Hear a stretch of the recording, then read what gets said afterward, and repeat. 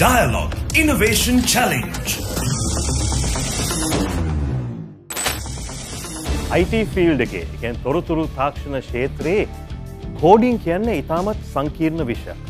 ඉගෙන ගැනීමට ලේසි නැති, ඉගෙන ගැනීමට ගොඩක් වියදම් කරන්න ඕනේ විෂයක්.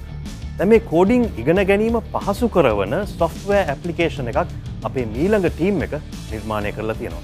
අපි බලමු ඒක මොනවද කරලා තියෙන්නේ කියලා. As new computer science and engineering students, we were excited but soon found coding challenging. We questioned the difficulty of learning programming and we tried to simplify it. Imagine learning code from the YouTube tutorial, but you are just watching the content.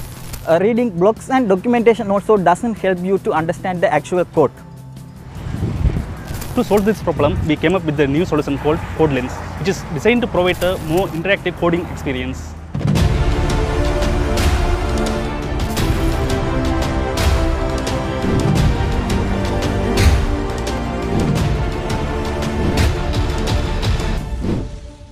You guys would be wondering what this guy is thinking of. This is not a concept level. So we have made a platform out of our idea, and this is a 1-minute demo of that.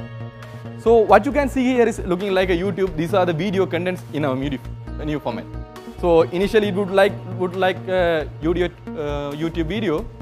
So but the additional things we have are, we have the preview editor where you can see what is happening. In addition, you can scroll the code there. You can select the code there. You can copy paste it. You can create a new file in it. Everything you can do in the video editor which you are using for the learning. So in usual things, what you do is you can see the screen recording of the code. You cannot access it, you cannot run it, you cannot develop it. These are the issues you have. In this format, you can do all these things. So what are the features we have? What can we do? All this time I was talking about the learners, how someone is learning so that they can watch the tutorial, get the understanding, they can on the go do the development there, and also they can get the extra code they need. For the tutor, so if we take a YouTube video, every 2 years there would be same video, Python tutorial or JavaScript tutorial, because there are some upgrades, syntax upgrade, there are so many things. So as a tutor, he has to upload everything again and again. But this format, what he can do is he can refactor it. He don't have to create the entire session of that compilation again and again. So that's the biggest thing for the tutor. And the organization that we call as a organization which is teaching code learning. So it's a low cost. So it would be providing a better experience for the users. I mean the students who are learning in that institution, and also low maintenance, so because they don't have to upload the videos again and again. So when talking about the comparison, so here we can see the blogs, Stack Overflow things, and also Code Sandbox, YouTube and CodeLens. So mainly we have been focusing on the IDE execution issue and the explanation and the code content. So, and in the multiple scenario case, we can say that we get the GitHub link and the code there, but we are not getting each and every scenario that the tutor is explaining in the video. So for example, in a video he would be explaining 4 scenarios, but what he would have in the GitHub link or the code would be for 1 scenario. So that's a quick snapshot of what we have there. So today most of this content which is getting posted on YouTube is by the content creators. Their preferred platform will be YouTube. Yep. How would you attract them to your platform to create the content? So what we say is, what we have in additional here is, for the student, he has some extra benefits. No, I know I agree, but I'm just saying The business plan. No, you have to have content, you have to have code in your repository. Now YouTube, there are so many people publishing it because that's the known channel. Yep. Now how would you attract people who are on YouTube posting these codes to your platform? So the initial plan is like we creating the content.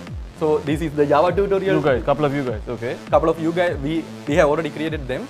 So we have created them and post there and sending them, okay, learn from here. So we are just building, okay, we have this platform where you can learn easily, and after that we are planning like going with the institution. So instead of creating... So are you kind of popularizing this in the universities where you all are studying, or how are you all starting this traction between students and the So mainly we are focusing this on the initial code learning beginners. So we are talking with the school level or the private small tuition centers like IDM, BCAS, those things. So we have been talking about, we had sessions with them as well. So we talked them with these local brands we had there. Now, so anybody who wants to freely learn, that's why I think Ramesh also asked whether you're going to create modular-wise, intermediary, beginner, intermediate and expert or whatever.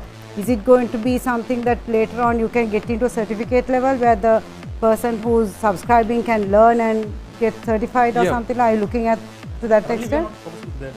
In a YouTube video, anyone can upload a new video, anyone can record a new video and upload it. We are focusing on that kind of application. Currently, we are providing. I think is it for fun you are doing, or do you want to make money out of that? Is it a business? What is it? Yeah. Are you doing Anyhow, it it's as going a to- social cause, or you want to do it as a business? We want to do it as a business. Dialog Innovation Challenge.